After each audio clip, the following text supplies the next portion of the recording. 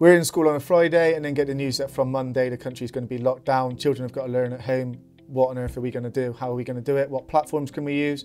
I was already using LBQ in year 6 and I recommended it to other teachers, sign up to this, and all the feedback was, this is great, the children are all engaged, they're all doing it. Some lessons like writing perhaps wasn't the quality you'd see in school because they didn't have that, they weren't bouncing off their friends, they didn't have that ability to maybe their parents not as experienced.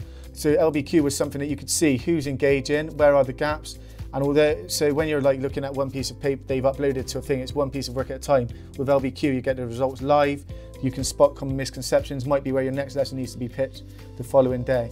Allows you to follow things up easily, so it really helped with our remote learning, the number of questions the children were answering, and it would be the one thing that you would say, I can see that that child's done that today, so our engagement registers were easy to log. LBQ was a tick every time.